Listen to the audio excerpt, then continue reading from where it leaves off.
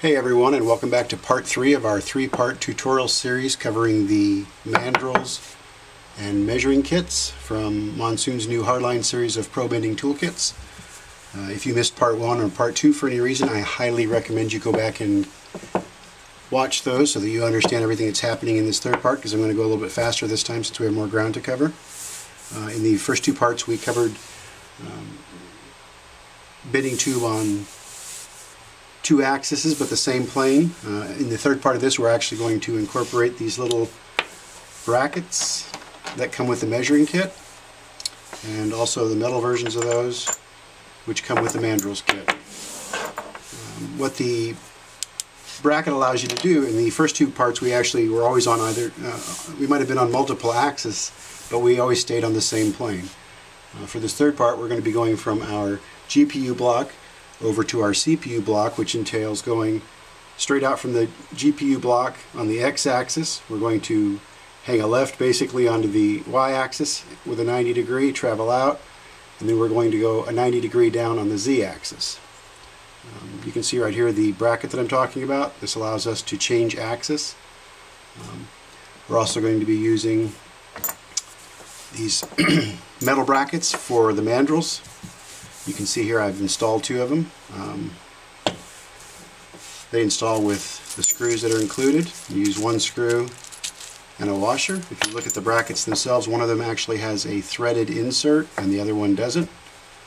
You're going to thread through, put the screw through the one that doesn't have the threads to the one that does. After you've gotten it just slightly snugged up, just push down with your fingers so that you know the brackets are straight down. Use the included Allen wrench and make sure they're snugged down. You're going to see how this works later in the tutorial, but basically what it's going to allow you to do is bend or fixture along 2 planes. It basically gives you that third axis we talked about. The first thing we're going to do is go over to our sample setup that we have over there, and I'll show you how I got those dimensions. But before we do that, I wanted to give you a quick reminder. If you're using a push-in style fitting, like our economy push-in fittings, you're only going to be able to measure to the flat, but the tube actually, when you install it's going to travel down inside the fitting. So how we compensate for that is you take a piece of scrap tube or just a piece of tube, insert it all the way in, just take a piece of tape, put it on the tube right up against the fitting, and I'm going to take one of my little rulers on the 0 side, just put it down to the tape, and I can see that it's 8 millimeters. So I'm just going to make myself a note, 8 millimeters. Anytime you're getting dimensions for the leg that touches the fittings, you're going to want to remember to add that 8 millimeters in. I covered it in video 1 or 2, I don't recall, but it's been covered, so if you're not exactly sure, just again go back and watch video 1 or 2. You should watch them both anyways. Alright, we're going to go over and get our dimensions. Alright, for this third leg we're going to go from our GPU block straight out along the x-axis. We're going to do a 90 degree to the y-axis over to our CPU block, and then we're going to go straight down along the z-axis to the second port on our CPU block. In order to get a little room to work, I've gone ahead and removed the second tube that we bent, and I've set up my measuring tools. I used the 90 degree bracket. I went ahead and doubled up on 2 of the shorter rulers to give me the space I need. One thing you want to be careful of when you're measuring is any offsets. I should have actually put this on the other side, but in my mind I can go ahead and compensate for that 3 millimeters. I'm going from the center of the GPU port to the center of the CPU port. I'm going to make one very slight adjustment by going back a few degrees, or excuse me, a few millimeters.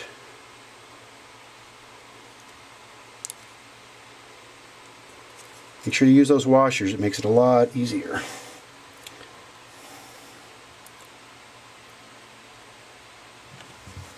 I'm going to use the included right angle to double check and make sure I'm where I want to be, and I am. I'm at 90 degrees.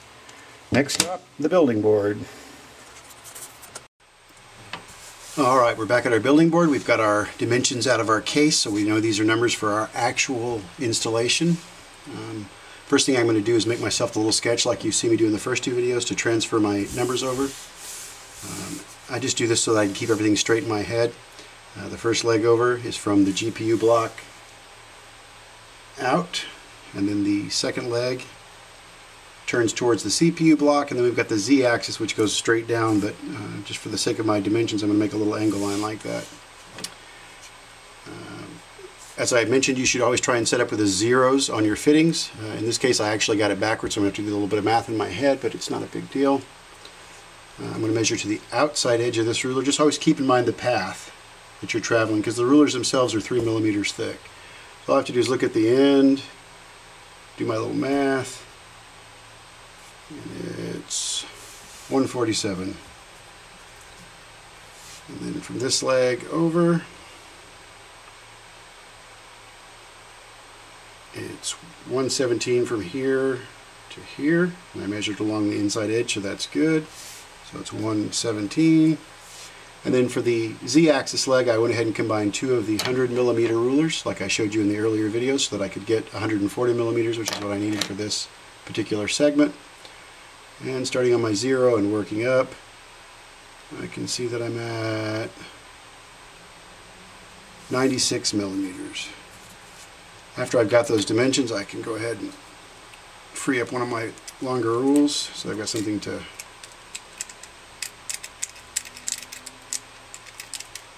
use for my lines. And just set this aside for now. I've already gone ahead and used my right angle to make my start. I'm going to use my ruler to just extend those lines out.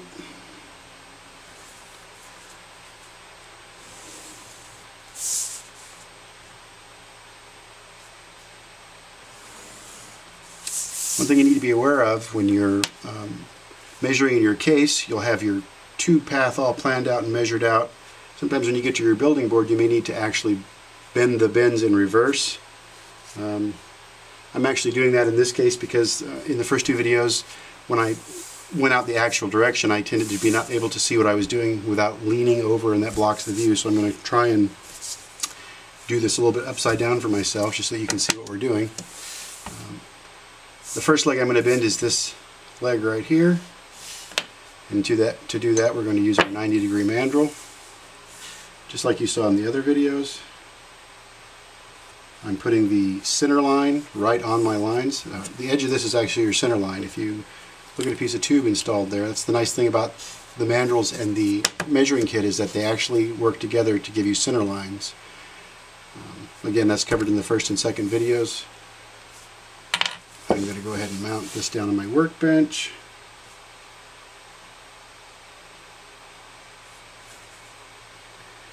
Making sure that it's right on those center lines. I'm going to use the long screws that are supplied in the kit. I'm using a driver, but if you don't have one, you can use a screwdriver. It's not a big deal.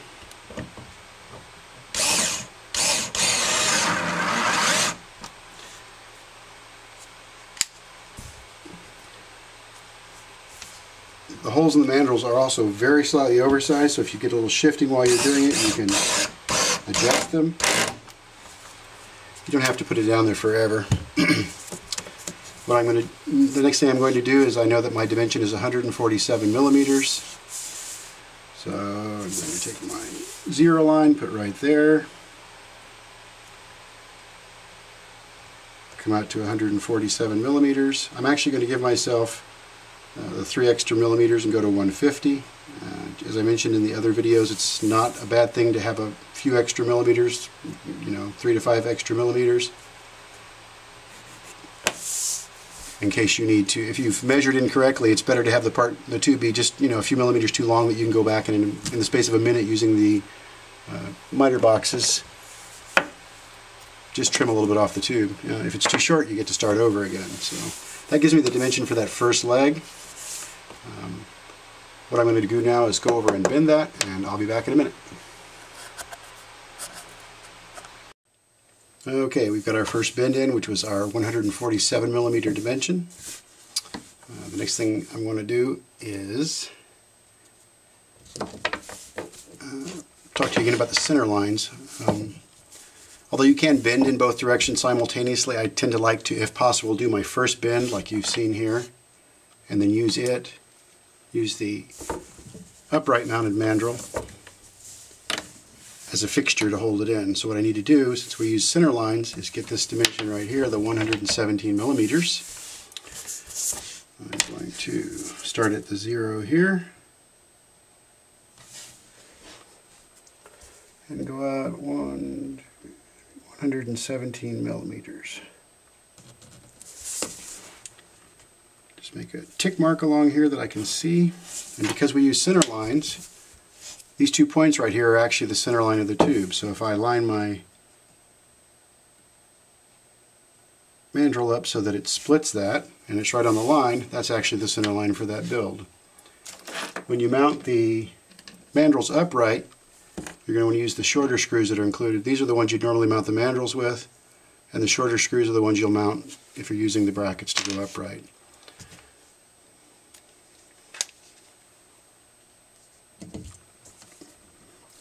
Again, the screws are slightly oversized, so if you need to make adjustments, you can. That looks pretty good. And away we go. Just going to fine tune a little bit. I like the way that looks. Take my other screw.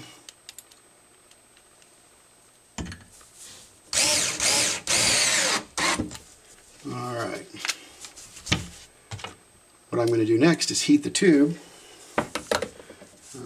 You're kind of getting the idea here what happens now. This actually will lock this Z-bend, which is, or actually it's not the Z-bend, but it'll actually lock it upright so that it's absolutely perpendicular to the building board. When I make my next bend, it'll give me my distance. So what I'm going to do for that one, this was our 117 millimeter leg, so this is going to be our 96 millimeter leg. So again, I just make my measurements. Right there's 96, but I'm going to actually give myself that extra 4 millimeters just in case I've mismeasured. I can always come back and cut it like I've mentioned. That's where the tube's going to end.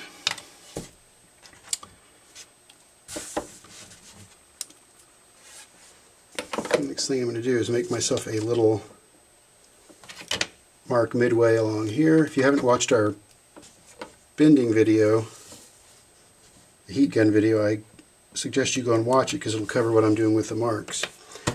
Alright, I'll be back in a second after I make this next bend. Actually, before I went and made the bend, I wanted to show you one other thing I did. Because the mandrels, the way they're designed with the centerline feature, you can actually give yourself a very good estimate of where your bend is going to end up, and I used that feature and I cut off the excess tube. It makes it a little easier to insert the silicone insert that you're going to use for bending, and it just makes it a little easier to handle the tube. One other thing, the centerline system on the mandrels actually holds the tube 2 millimeters from that face right there. So if it's mounted flat, the tube's actually 2 millimeters off your building board. The right angles that are included will act as shims for that. So when I'm making this second bend, what I'm going to do is I'm going to actually heat my tube. When I get back over here, I'm going to shove it into this mandrel real quick. That holds it upright, and then I'm going to make my bend. And this will keep that axis of the tube perpendicular to my building board, and because we're using center lines, everything is going to be perpendicular or 90 the way it's supposed to be. The little shim there isn't absolutely necessary because the mandrels tend to be self-centering, but I just put it there to remind myself. Alright, now we're going to go make the bend. Alright, well, we let that cool off.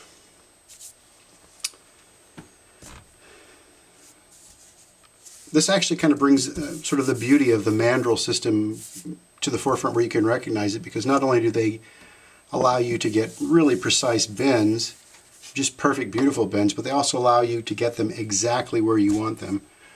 I don't know if it'll show up in the camera, but this is our center line right here for this Z-axis. That's this axis right here, the 90, actually the 147.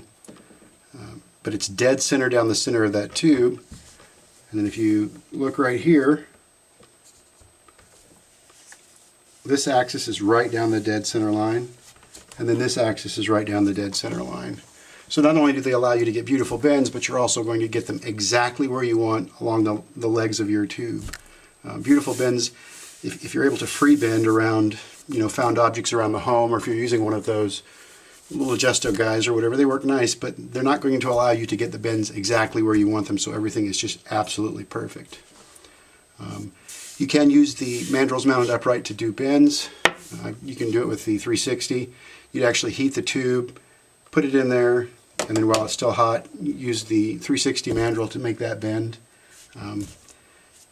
I try to avoid that wherever possible just because it's kind of a pain in the butt. I like to make the first bend like you saw and then set up for the second bend. I think that's actually cool enough now.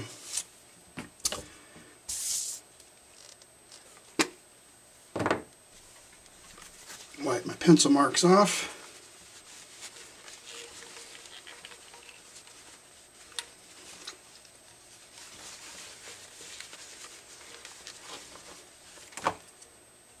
The last step we're going to do on this is actually install a piece of tape. If you've watched the video that we have on our miter box for cutting, you'll understand what I'm doing, or if you've watched the earlier videos. What this allows me to do is actually just make a mark where I'm going to cut my tube, and of course my pencil's wandered off. And you take your eyes off of it for a second and it's gone. Well, I'm going to find my pencil and make my mark and go do that cut, and then when we come back you'll actually get to see how it looks installed.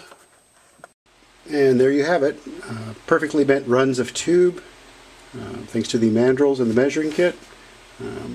Some of my fittings are in there actually a little crooked because I tapped the holes in the acrylic by hand, but you still get the idea that the mandrels are great for bending, and they're great for using as fixtures on your building board to get the bends exactly where you want them. I'm probably going to do a few more videos that show you how to do the add 45s if you want to use the brackets for 45s. And I'm going to do one on the 360 because I get a lot of questions from guys asking me what the 360 degree mandrel does. For now, you guys are all set. Happy New Year!